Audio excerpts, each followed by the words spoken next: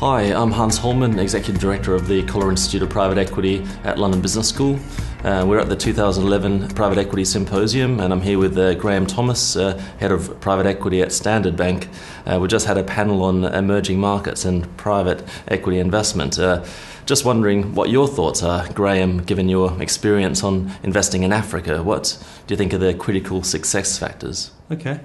I mean, let me first say, Hans, I think there isn't really such a thing as Africa. I mean, there is obviously in a physical sense, but Africa's a whole heap of different countries, and in the same way as investing in the UK is different to investing in Italy, investing in South Africa versus investing in Nigeria versus investing, say, in a country like Zimbabwe, which is obviously at a different stage in the risk spectrum, are very different dynamics. So it's difficult to generalize. That being said, I'm happy to try and generalize. So I think, as I think about that, I think there are probably four things. The first is, there is a private equity model that is tried and tested. It works. It's worked in the developed market for many years, and it's now starting to be applied more and more into the developing world. And I think that's critical. So stick to that model. Don't change the model. Don't accept lower standards.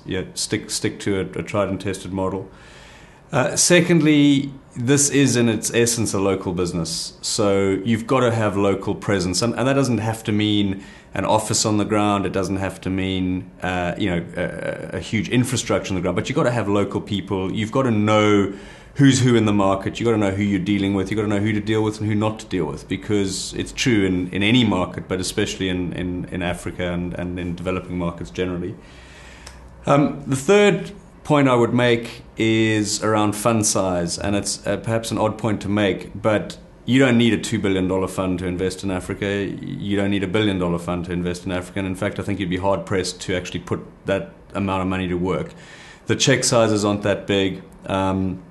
Where there are opportunities, they tend to be bigger opportunities. They tend to be more resource and infrastructure focused, and they tend to attract more competition. So I think people who want to focus on Africa need to keep their fund size at a sensible level to match the investment rate and investment size in Africa. And my fourth point is, again, it's true for all private equity, but it's around people. This is a people business.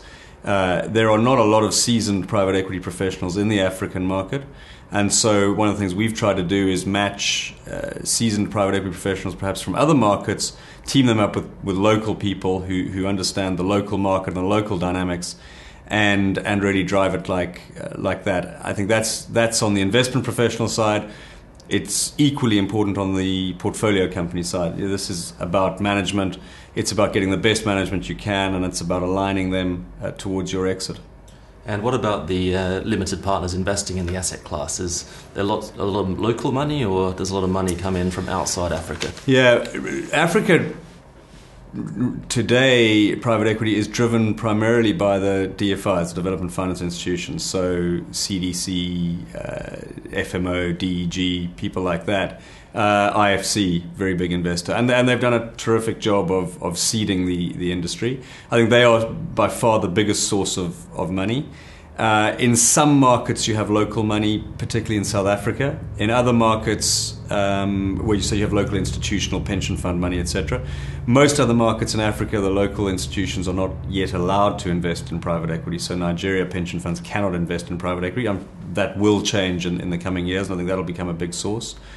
And then I guess the third pocket, which hasn't really been tapped yet, is the typical North American, Western European institutional market. So the traditional LP market has not really been tapped in any great depth yet. And I think that will happen over time, and I think that'll signify, that'll be when African private equity has really come of age and shown itself as a mature private equity market. Many thanks for your thoughts, Graham. Pleasure. Thank you.